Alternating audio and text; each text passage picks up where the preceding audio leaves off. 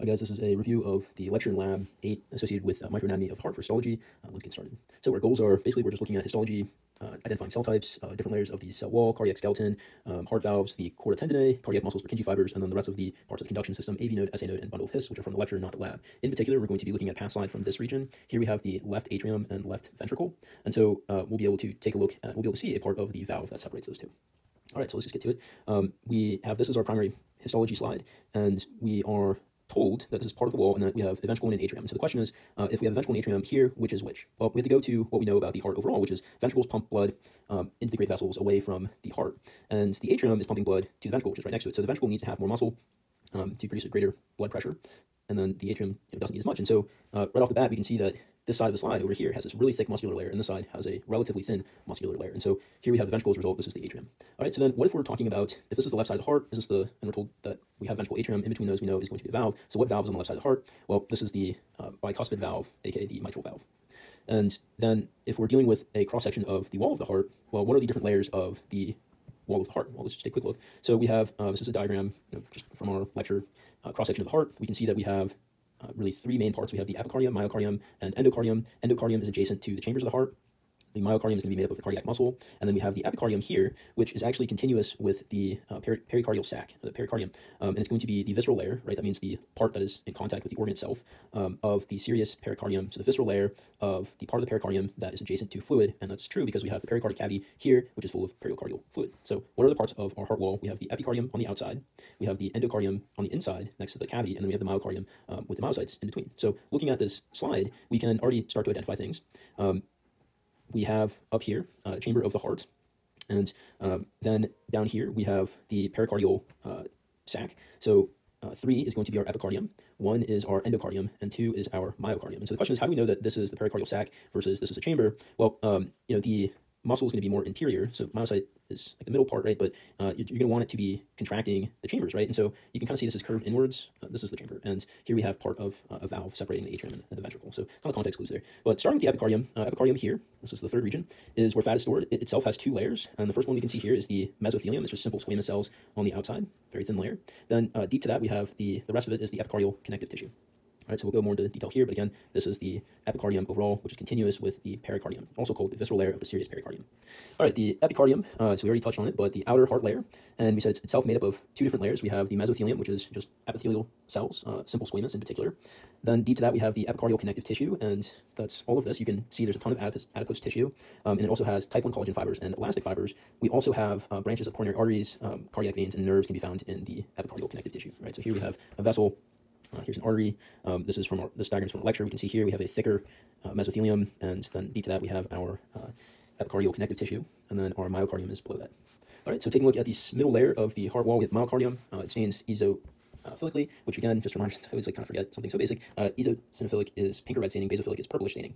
The myocardium is analogous to the tunica media, and ventricular myocardium is thicker. Again, why? Because we need a higher pressure. We're pumping the blood to the rest of the body. In the case of the left ventricle, pumping it to the heart. In the case of the right ventricle, whereas the atrium is just going from atrium to ventricle on either side. All right. This image we can see. So we have the endocardium, right? So endocardium here, myocardium here, myocardium here, endocardium here. So basically, the part that is clearly myocyte, right, is our second layer. So right here, and actually I think that one might extend further down. So right here overall, and overall straightforward, made up of myocytes, muscle cells, right? All right. The image to the right has an auricle and a coronary artery, which is which? Well, artery is right here. It's collapsed, and then here we can sort of zoom in. Some smooth muscle along the artery. Here you can see that this has cardiac muscle, which we'll go over a little bit more in a second. But you compare it to the myocardium in the left atrium here, and it's pretty clear that this is also cardiac muscle, right? And so the auricle rests on top of the atriums. So this is auricle right here. Okay, then we have, taking a look at the cardiac muscle cells, we had some examples of transverse and longitudinal cross-sections. If you're looking at a cardiac muscle cell, how do we know that we're looking at a transverse cross-section? Well, the hint is supposed to be these eosinophilic stipplings, aka dots in the cytoplasm. And so if you were to zoom in, you can kind of see there's like little dots, and those are supposed to be the myofibrils that make up the sarcomere, right? And so then you have the nucleus is centrally located, right? We can see it, they're not just all on the periphery overall, and then it's staining, that pinkish red due to the actin and myosin that make up the sarcomere, right? This is part of the sarcomere. Okay, longitudinal cells, right? So this is our transverse, this is longitudinal over here. You can see that we have these dark bands separated by light bands, and specifically we were told that the light bands are the I band from the sarcomere, right? And that kind of makes sense, right? Because we have thin filaments in the I band when it's elongated, and then the A band is our dark line, and that's really covering the A band, right? Doesn't change in length due to contraction. The A band is the thick filaments, right? And so the thick filaments, it would make sense that they would show up as darker, right? So these dark lines are A bands, the light in between them, the light bands are the I band. All right, so then we also have our intercalated discs, and those have three parts: fascia adherens, desmosomes, and then gap junctions. And of course, we have branching, and then 1 to 2 nuclei that are central to the cells. All right, so taking a look at the intercalated disc, this is an image from the lecture, not from the lab, but it's important to know that there are three parts. In particular, we have the fascia adherens right here, and you can see that we have striation from sarcomere. This is a light band, so this is our Z band overall. And then at the end of the cell, we have our intercalated disc, and the fascia adherens is connecting the cardiac cells via junction binding to actin thin filaments. Our desmosomes connect two cells via desmin and vimentin intermediate filaments, and those are located here.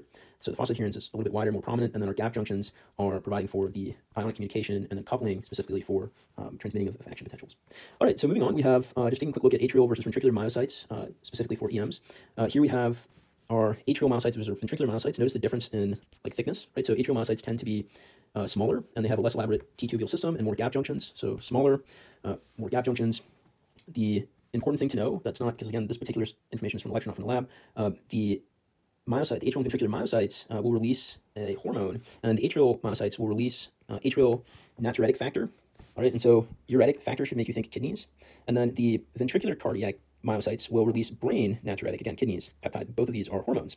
And so they're going to be stored in little granules in the cell. And so if you get, something that's like, okay, well, here's clearly some sort of sarcomere, those little granules, and then we get a question that says, what are the granules? So then the question becomes, is this a atrial cardiac cell, or is this a ventricular cardiac cell? And I don't think you could tell just based on this particular image. I think we'd have to be told, unless we had some way of comparing like additional context, such as ventricular myocytes are thicker.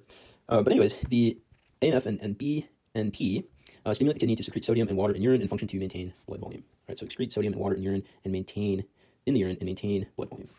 All right, so then looking at our final layer, the innermost layer of the heart, aka the endocardium, this is going to be thicker in the atrium than in the ventricle. Ventricle, again, is going to be dominated by the myocardium, and so it will be thicker in the endocardium. The endocardium is the layer that contacts the blood in the heart chamber. It's analogous to the tunica intima. It has two layers overall, just like the epicardium. Its first layer is just a simple layer of simple squamous cells. And specifically, Dr. Braun made the point that we need to have, anywhere there is connective tissue that is going to be in contact with or near blood, it needs to be covered by a layer of epithelium. And endothelium is a form of epithelium, right? And so we have connective tissue covered by simple squamous cells, and if it's not there, then the blood is going to start to clot. So we don't want that to happen. So we need to have our endocardium covered with a layer of epithelial cells such that we don't have blood clotting. All right, and so this is made up of two layers. Again, outermost layer is our endothelium, simple squamous cells. Deep to that, we have the endocardial connective tissue. All right, so basically, it's easy to remember the epicardium on the outside has the mesothelium made of simple squamous cells, and then deep to that it has the epicardial connective tissue. And the endocardium also has an outer, or it has its first layer is endothelial, the endothelium made of simple squamous, and then deep to that it has the endocardial connective tissue. So hopefully you can see that the naming is pretty much the same.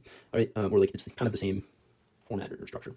All right, that said, the endocardial connective tissue is going to be made of fibroblasts, collagen, and elastic fibers, so type 1 collagen.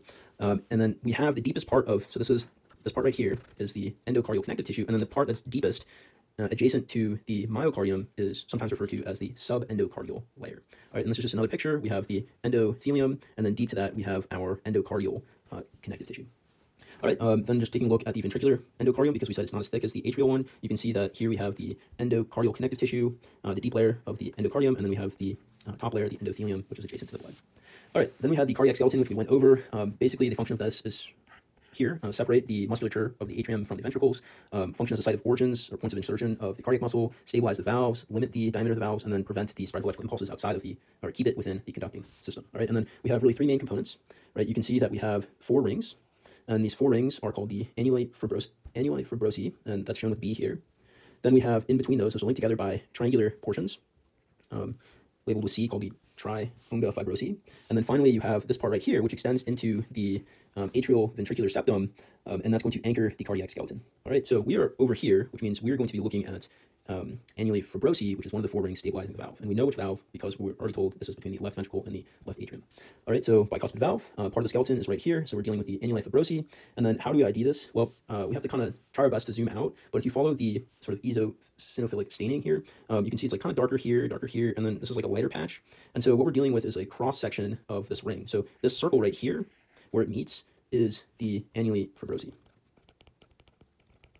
all right, so right here. And then we have extending off of it is a part of the mitral valve, and then you have the chordae tendineae up here, all right? But we can see we have some cardiac muscle from the myocardium is leading in and anchoring into this part right here. And so that should be one of the hints. If we trace the eosinophilic staining to a slightly lighter region, that slightly lighter region is most likely going to be part of the cardiac skeleton. Okay, and then in particular, if we zoom in, right, so if I zoom in on this, it's hard to tell, but this is a zoomed in picture. This is very irregular connective tissue, right? But it's also, you can tell that it's dense. So this is made up of dense irregular connective tissue, and that's going to be the case for the cardiac skeleton in general, dense irregular connective tissue. All right, so the bicuspid valve, again, we have the annuli fibrosi here, and that's, along this ring of the tricuspid, or the bicuspid valve. All of the valves have a annuli fibrosi around it, right? Annuli fibrosi is a ring of dense irregular connective tissue, and so it should extend, right? The valve should come in, it's extending, right? All of this material is extending from this ring, right? And so if this is a part of the valve, then you can trace this dense irregular connective tissue, just like we did with the muscle fibers, into this lighter staining region, which is the annuli fibrosi, okay? And then one thing to notice, so first, it's dense irregular connective tissue. You zoom in, right? It's pretty irregular, but it is dense. It also has, right, we are looking over here at, this was part of the left atrium. This is the myocardium. This is the chamber, so this is the endocardium. And you can see that this actually has endocardium on it as well. And so, again, the point that was made was that if you're having connective tissue near blood, it needs to be covered by endothelium such that you don't have blood clotting. And so this, this valve is going to have some endocardium on it such that you can have the endothelium, right? So it's going to be a thin layer here, and then deep to that we have, this is the endocardial connective tissue. So layer 1, layer 2, and then this whole thing is our section of our bicuspid, aka mitral valve. All right, and then the chordae tendineae, we know the chordae tendineae are basically attaching our valve to papillary muscle, and that is right here.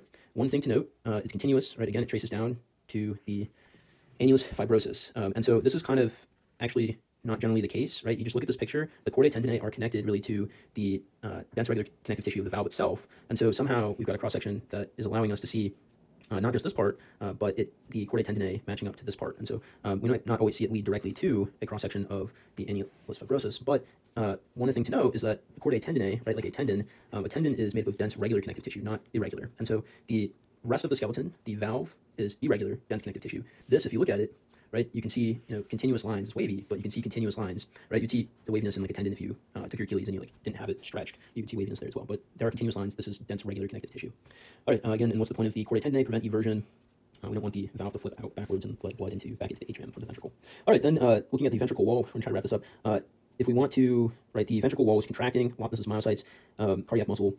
It's going to has high metabolic needs, right? A lot of contracting. It needs to produce a lot of ATP. We have glycolysis, citric acid cycle, the electron transport chain, etc. It has a lot of metabolic needs. That means it's going to need a blood supply to it, right? And so you can find capillaries within the ventricular wall if you look for red blood cells. And so you can see one here, right? But then you can also maybe see a cross-section of different ones. Here's one.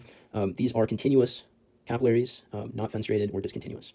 All right, one other thing to note, you can sometimes see these brown pigments, right? There's some here, some here. They are located, we're told they're perinuclear next to the nucleus.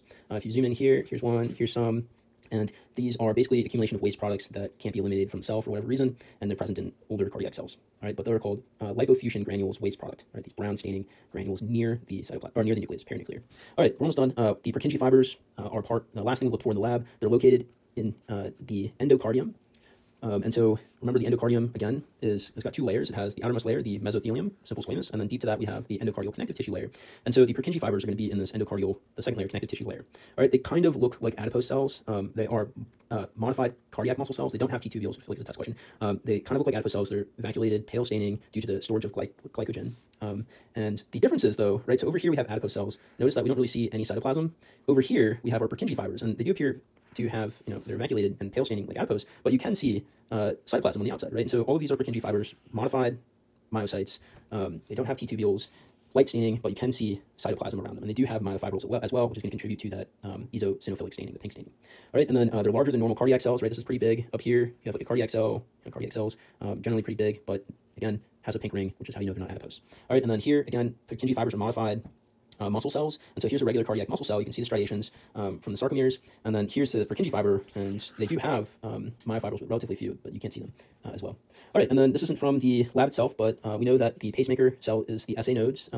It has automaticity, the fastest automaticity, so we consider these like the real pacemaker cells versus the AV nodes, but this is located in the right atrium. They typically surround a branch of the coronary artery, so here we can see, right, this section is SA nodes.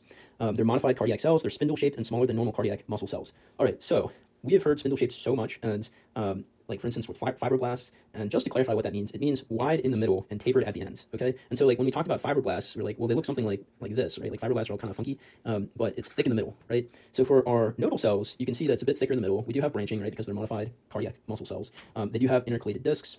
But they're technically spindle shaped because they're thick in the middle and not so thick on the ends, right? But spindle shape, you can also think of as like football shape, which I don't like that as like a way of saying it, because does this look like a football? No, they don't. But technically what spindle shape means. All right, they do have the intercalated discs. They're less well developed than normal cardiac muscle cells. All right, AV nodes, we know that it goes SA to atrial, and then to AV nodes, right? Then the bundle of His, then eventually to Purkinje, and then ventricle. AV nodes are basically going to look like the SA nodes, again, spindle shaped, but they appear to be a little bit more isolated and surrounded by more connective tissue. And so, right, compare this to this. Right, so a little bit more isolated. They're both surrounded by connective tissue. Here you can see the AV nodes are connecting to bundle fibers for the bundles of His, and so that could be, maybe a hint, but they're a little bit more spread out, isolated than SA nodes. All right, bundles of His. This is the only picture we've gotten of these. It wasn't in the lab, and it's right here, and it's supposed to run parallel along the margin of the septum membranesum. And again, remember the septum membranesum is part of our skeleton of the cardiac skeleton, right? So this part right here, which goes into the AV septum, right? It's extending downwards here. And so we know that the Purkinje fibers are going to be going down this as well, or the Purkinje fibers out here, excuse me. The bundle of His is going to be going from, we have SA node, AV node, from the AV node down the atrial ventricular septum, and so it would make sense that it's adjacent to the septum membranesum, all right? But they are larger than nodal cells, and they have fewer myofibrils than typical cardiac cells, all right? They also have automaticity, so how would you ID this? I think that the answer is going to have to be knowing, like, what is it next to, right? Is it next to a whole lot of cardiac skeleton? The answer is yes, then this is probably bundle of His. All right, so that's the end. That was super long, but hopefully thorough. Good job, guys.